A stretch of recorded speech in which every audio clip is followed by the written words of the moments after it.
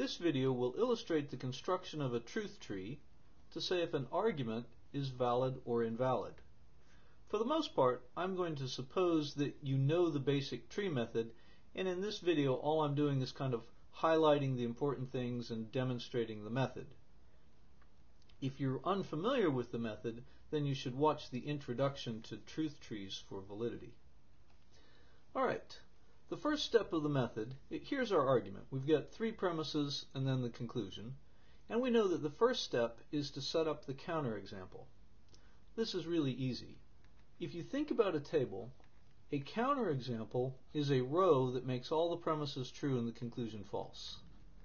Well, when we do a tree, we want to start with the counterexample. So the setup for the tree is to take all the formulas and stack them one on top of the other. With the premises, you just list them. Listing them is basically making them true. And then we're going to take the conclusion, and since we want to make the conclusion false, what we're going to do is negate it. So here I have the counterexample for the argument. I like to put a line underneath that, so I say, well, my setup is above it, my work will be down below it. As we know, what the tree is going to do is check to see if the setup makes sense. Alright, the second step is to start applying the rules. Here's all our tree rules, and what each rule does is break up a formula by its main connective in terms of the elements that would make it true. We want to use stacking rules first. And so let's take a look at each of our main connectives and see if any of these are stacking rules. First of all, we have an arrow. Well, that's obviously branching. We'd like to hold off if we can. Notice next we have just a sentence letter by itself. Actually, you don't have to do anything at all with a single sentence letter. Sometimes people like to rewrite it underneath this line so that they don't forget about it. But actually, you don't have to do anything with it. It's here to cause contradictions later on. Tilde r wedge m. Well, here the main connective is the wedge. And since it's a wedge, we see, well, that's obviously a branching rule as well. Be really careful. If this had parentheses around it, then the tilde would be the main connective, and you'd be using this rule. But since there are no parentheses, tilde r itself is P, M is Q, and it's a branching rule. Alright, now we have tilde M double arrow R. Well, I come down here. Yes, both of the double arrow rules also involve branches. Well, it turns out that every single line here involves a branch.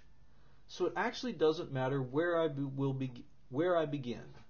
When it doesn't matter, my default is to go up to the top and work from there. This is a branching rule. Let's just start by putting in a nice wide branch. And notice wide branches are good, especially for your first step. Now we're using the rule for the arrow. It says negate the antecedent. So I'm going to put tilde M on one side, and that says just put Q on the other side. Alright, so put S arrow R over there. I just applied the rule for the arrow to line 1. Now every time that you apply a rule, you then check for contradictions, which is the third step of the method. Remember that each branch or pathway through the tree is an attempt to make the setup make sense. If a branch or a path contradicts itself, well, then it doesn't make sense, and we can close the branch. It's really simple. Here we see tilde M at the bottom of the branch. Let's follow the branch all the way up to the top. Do we find an M by itself any place? And the answer is no, we don't. There's an M, but it's not by itself. There's another M, it's not by itself. Another M, not by itself. We're looking for just a single capital M, and we don't find it. Alright, on the other side, here's S arrow R. Well, this is actually another exposed connective, so here we have a choice.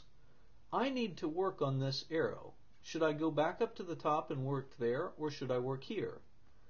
The truth is it doesn't really matter, but I much prefer to work here so that I don't forget about it later. This is another arrow. We know that arrows are branches, and the rule says negate the antecedent, put the consequent on the other side. Well, let's check. Do either of these close? This is a tilde s. I follow up straight to the top. I do not find an s by itself. I see the r. I follow up. I do not find tilde r. At this point, we have 3 open branches. There's actually an important thing that I should probably mention. When I just applied the rule for s arrow r, I applied it here. Why didn't I also apply it below tilde m? The rule is very simple. When you apply a rule to a line in your tree, you apply that rule to all of the things below it. So if I was working on tilde r wedge m, it would go underneath all the open branches.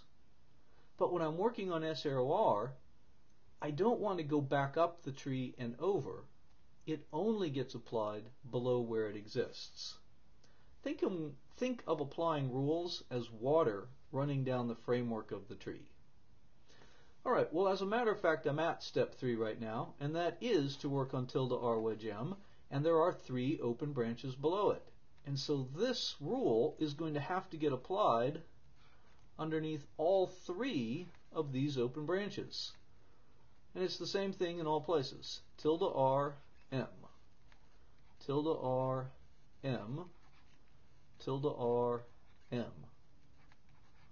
Well, let's hope a bunch of these will close. We applied the rule, now we check for contradictions. Tilde r, is it open or closed?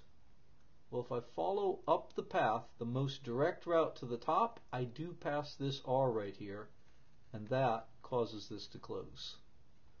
The m branch, well, yes, it contradicts tilde m, obviously, and so it will close. Now I look over here, tilde r, most direct route to the top. Ah, yes, there's an r there, causes it to close. M does not close. Tilde r, it closes. This time there's an r even closer by. And the m, it remains open.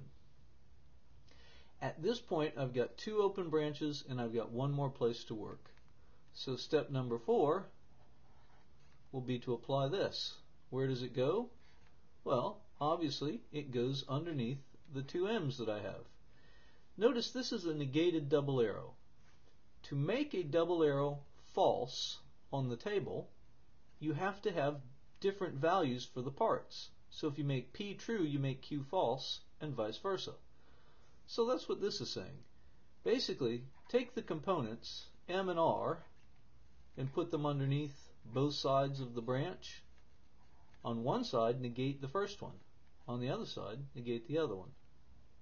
Same thing over here. Tilde M, R, M, tilde R.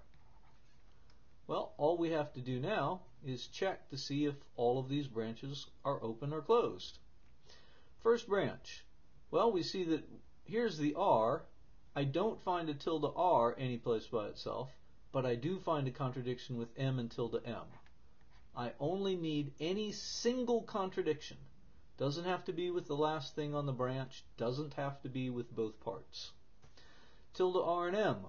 Here's a tilde R, and there's the R, causes it to close. Here we see that the M and the tilde M causes it to close, and then on this side we see that the R and the tilde R cause it to close. Every single branch closed. Since every branch closed, that tells us that the argument is valid. The 4th step is just to read the answer. Why does this tree tell us that the argument is valid? It's because every branch is an attempt to make sense of the setup. If you get a contradiction, it says, well, this attempt didn't make sense. All of our attempts failed to make sense of the setup. The setup was a counterexample, so the counterexample doesn't make sense. If the counterexample doesn't make sense, then the argument is valid. Before I finish this video, I should demonstrate that in fact this particular argument has a much shorter tree.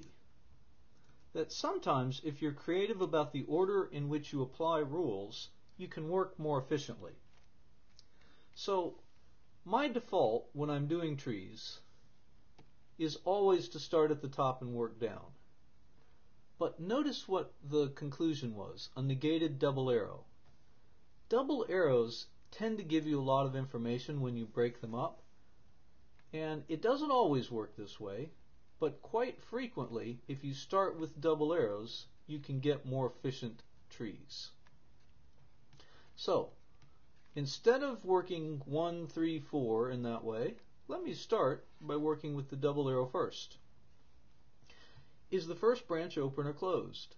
Well, notice it closes right off the bat because of the tilde R and R on this side, and the other side, well, the other side still stays open. Now let me take a look at what these other lines are. Here's an R and an M, and that's what I happen to have here is an M and an R. So this time, let me work on this line. That's a wedge. That would give me tilde R on one side, M on the other. Tilde R and R, well, that closes. M and tilde M, that closes. I'm done already. In this particular case, I didn't even have to work on the first line, and I still finished the tree. If every branch closes, even if you haven't worked on everything, you do have a valid argument. Now, this doesn't always work. This is just a peculiar argument in which this was a possibility. If you were going to do a bunch of trees, it would be a good idea to sort of think about the formulas before you worked on them, and sometimes you would have much more efficient results.